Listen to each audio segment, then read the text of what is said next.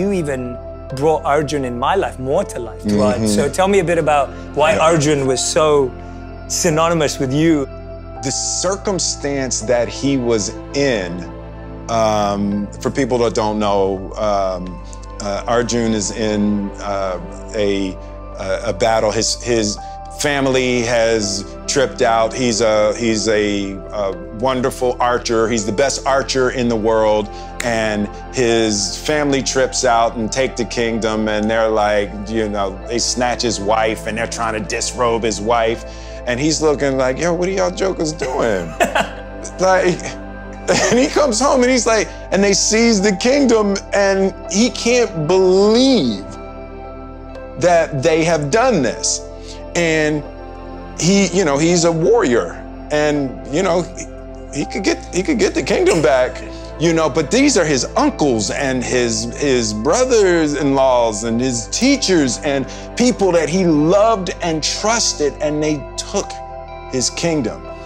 And they prepared an army and they're gonna fight Arjuna, and he's devastated that his family and his friends and all of that for material gain would do this to him, and he's deeply pious.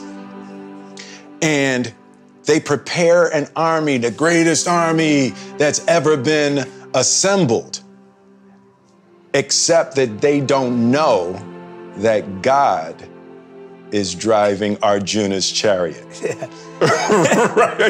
right? And they think they're going to tear through Arjuna, they're going to do all of this, but God is driving Arjuna's chariot, right? And even in that, Arjun, he's like, how can me killing all of my family be the right answer, right? And on the other side of that, he's like, well, I'll just let them kill me. I'm not doing that. There's no version of me going into battle with them. I don't care how wrong they are. I don't care. And as I just got deeper and deeper into that story, it's like, I feel like that all the time, right? I feel like I'm in what Radhanath Swami referred to as a perplexing situation. And I just really related to how the Gita handles those kinds of perplexing situations and recognizing that's what life is. You are born into a perpetual perplexing situation. And that it was the first time that I'd ever heard the spiritual idea like that life is a perplexing situation, and you're never gonna get around being stuck in the duality. You have to elevate above the whole thing, and the Christian concept about that I always heard and never understood fully. And my grandmother would say all the time, you gotta let go and let God. Yeah.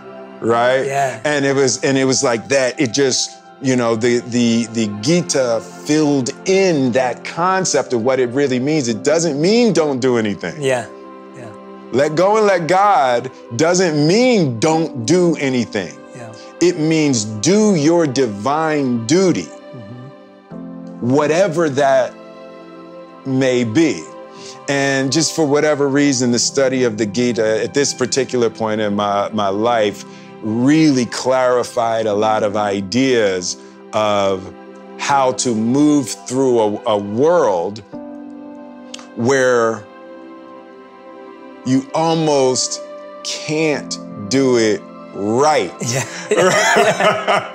Right? And it's like there's God's playing a practical joke, right? And when you start seeing, that there's a trick in there, and the Gita illuminated that trick for me in a way. I was like, how could I be the biggest movie star in the world, be the best at all of this, and how you not love me?